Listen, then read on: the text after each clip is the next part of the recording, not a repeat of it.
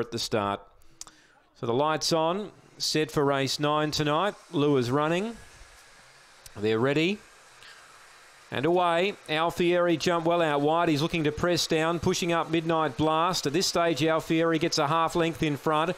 Can't fully cross. Third then was Midnight Bandit, who starts to stoke up. And that trio pull clear from Hot Rocks and Maximum Refusal. So Alfieri drops back to second. Midnight Blast led by 2. Alfieri sticks on, then Midnight Bandit. They turn. Midnight Blast a length. Midnight Bandit might be the late threat here. Moves up alongside, takes the lead, and Midnight Bandit defeats Midnight Blast and Alfieri in a photo. Then Maximum Refusal and Hot Rocks last in. Time we await upon.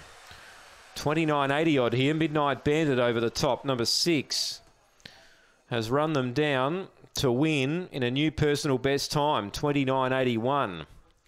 6 the winner. 1 second Midnight Blast. And third is number 8 Alfieri. It's 618. 618. And 4 is fourth. 6184, 29.81 the time after race 9. 6184.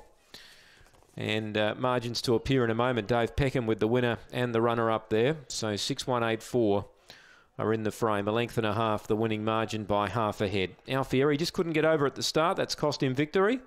6184 after race 9. Race 10's up next.